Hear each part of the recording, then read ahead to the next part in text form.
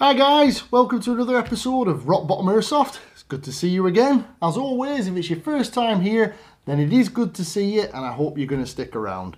Okay, well, welcome to another one of our weekend videos.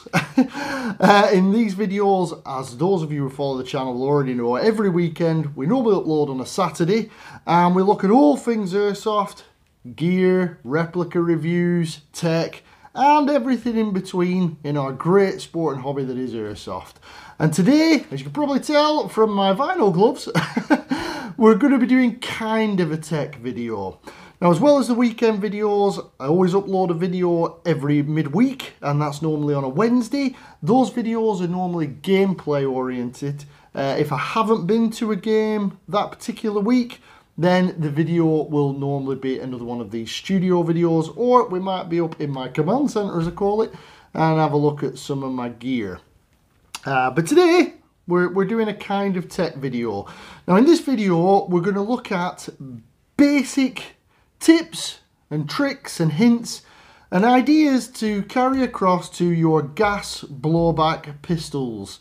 This specifically relates to gas blowback pistols. Could be used and related to non-blowback, some of the tips as well. The only reason this video's come about really is a very common thing I get at my home site at Tazball Airsoft, specifically from newer or younger players that are just getting into the hobby, the sport, and they've maybe bought their first pistol, because let's be honest, gas blowback pistols are awesome.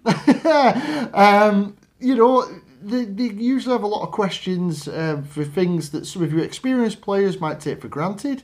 We also get a lot of repairs that I have to do on pistols, because usually are very simple things. So I thought what we'd do is today is for all the newer guys out there, the less experienced players, or maybe some of your experienced players just looking for some additional advice on gas blowback pistols, I thought we'd just have a quick look at pistols in general and some of the things you can do to keep them running well, and, you know, generally things that you should or shouldn't do. So let's get straight into it. Okay, well, we're going to be looking at two pistols particularly. That's a G18C series, or a replica of a Glock, because they're very common on the airsoft field. And also we have a WE1911 MEU, because a lot of the things to do with 1911s is transferable to hicapas as well. And what I find is these are two of the most common pistols you will see on the airsoft field. So let's dive straight into it. The first thing that you need to know is whether your slide on your replica is metal.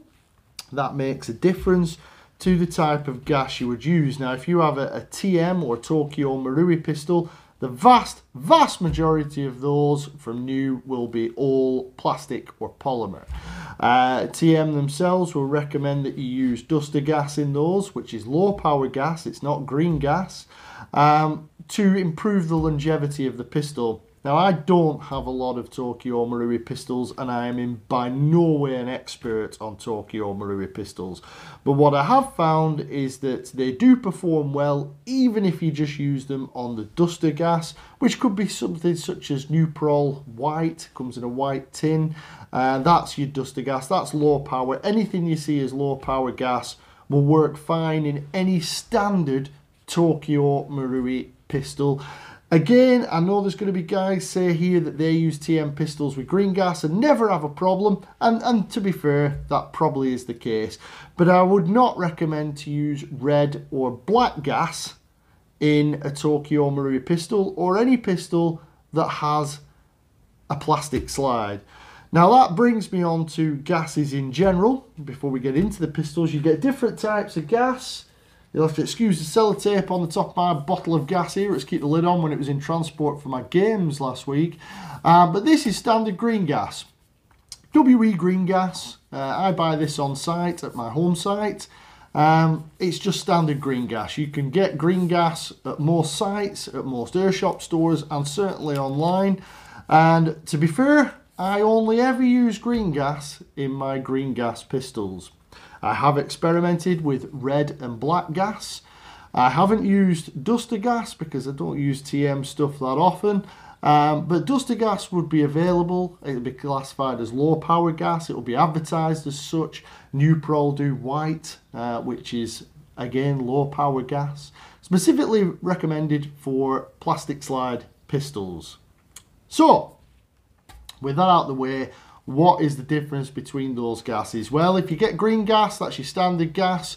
Red and black gas are basically higher pressure. So there's more pressure in the can. So when you put that in your magazine, it means your magazine's got higher pressure in it.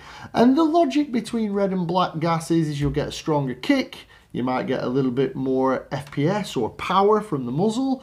And also, if you're in cold weather, such as myself, I play here in the Scottish Highlands, so in winter games, can get very cold, and green gas pistols are far less effective, same with gas blowback rifles, in cold weather. So you can counteract that by using red or black gas. If you use red or black gas, the higher pressure, the idea being that the pressure loss due to the cold weather is counteracted by the higher pressure gas. I even have friends that play Airsoft that use red and black gas exclusively. They use it in the summer as well. Now, I've experienced this myself. I've had problems with nozzles. I've had other breakages on pistols due to using higher power gas. If your pistol's well maintained and your seals are lubricated, then green gas should do you fine in the vast majority of circumstances. If it gets extremely cold in winter, I tend to use a non-blowback pistol such as my Mark 23 rather than using my blowbacks, because everything suffers in cold weather. Grease gets thicker, oils get thicker, everything gets more brittle on plastics and things like that, especially in freezing temperatures. So personally, I tend to avoid using my gas blowback pistols in extremely cold weather, particularly when it's freezing on the ground. And I certainly would normally recommend to stick to standard green gas. If you want to use red or black gas, that's fine. I'm not saying there's anything wrong with them. I know there's plenty of you guys out there who will use those and have no problems at all. But the only breakages I've suffered on any of my gas blowback pistols has been when I've been using red or black gas. So I would say for occasional usage in very cold weather, red or black gas is fine. But if you're in normal, moderate temperatures, I would stick with green gas, which will keep your pistol running longer. Then we have one other gas alternative, which is your 12 gram CO2 cartridges or CO2 powered pistols.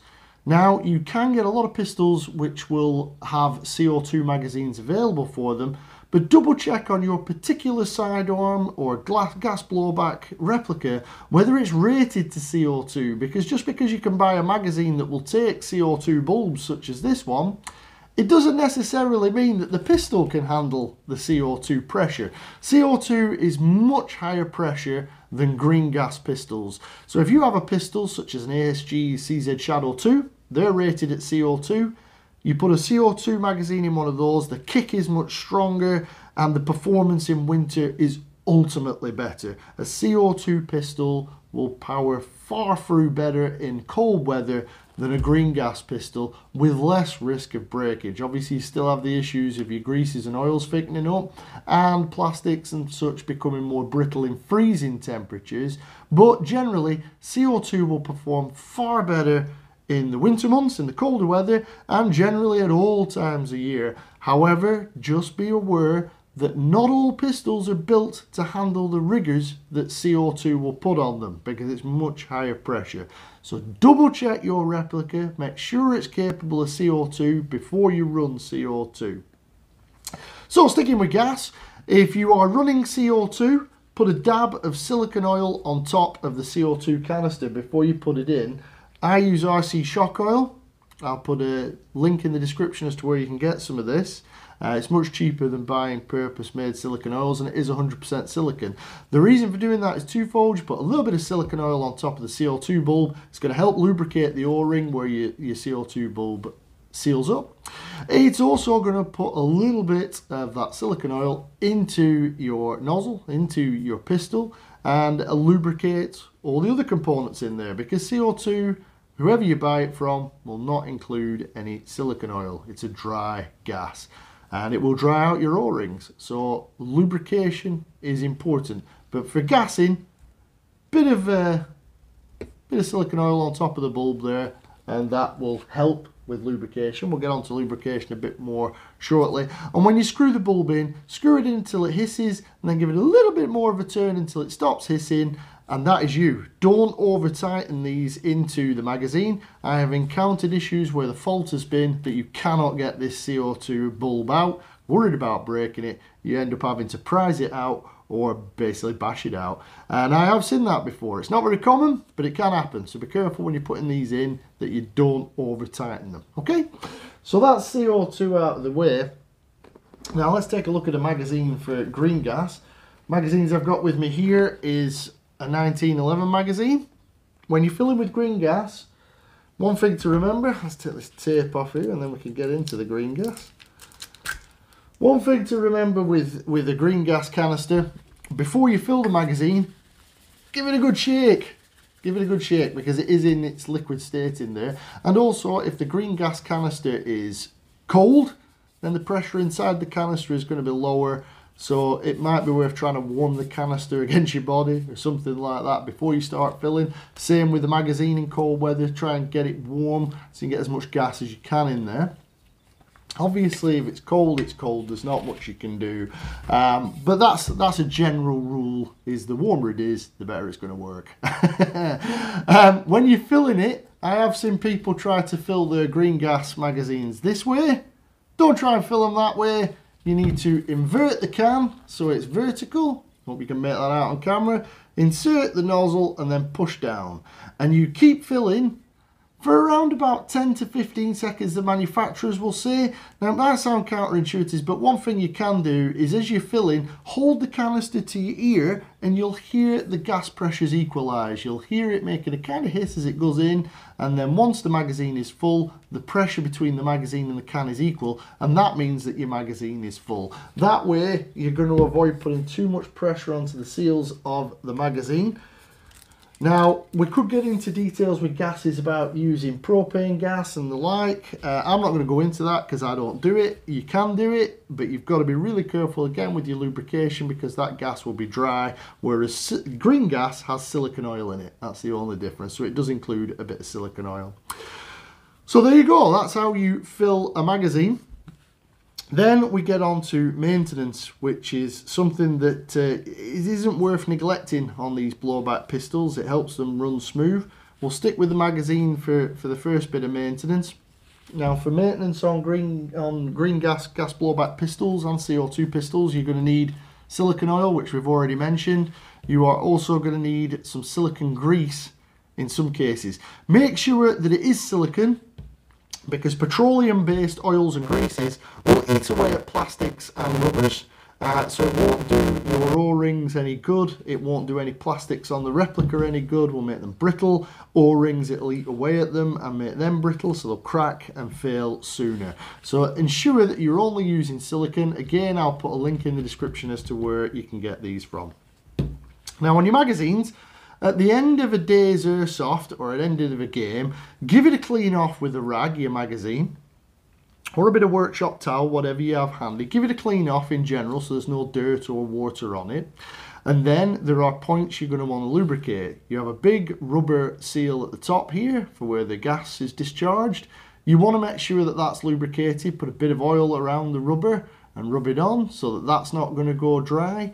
You also have your knocker valve at the back here. I like to put a bit of silicone oil around that so that that's lubricated. It will hopefully soak in. And then you also have your fill valve, which again, you're going to want to put a bit of this silicone oil on. A common reason for these magazines failing is because the O-rings go dry. Now, there are internal O-rings that you can't see that are inside here. I have done a video on how to strip these magazines down and repair those O-rings if they do go brittle, so I'll put a link in the description as to where you can find that video if you haven't seen it already. But hopefully this maintenance, if you keep it regular, should negate the need for you to do any remedial repairs like, you know, oiling up your O-rings, greasing them up or what have you. It should keep them working okay. The other thing to remember is to keep a little bit of gas in the magazine. Wouldn't necessarily say you need to leave the magazine full. It's not going to hurt if you leave it full of gas, but it certainly won't do it any good if you leave the magazine completely empty. The reason for that is if the magazine is completely empty, then those O-rings are going to go dry inside and you're going to end up with a leaky magazine. So there you go. Clean it all up. Bit of oil on the fill valve, the knocker valve, and on your exhaust port at the top there so that they don't go dry, and make sure there's a bit of silicone oil on it. And that's it for your magazine. That's how you keep your magazines tip top, and hopefully they won't leak on you. The next thing you're going to be looking at is the pistol itself. Now the reason I've picked these two pistols is because they're common.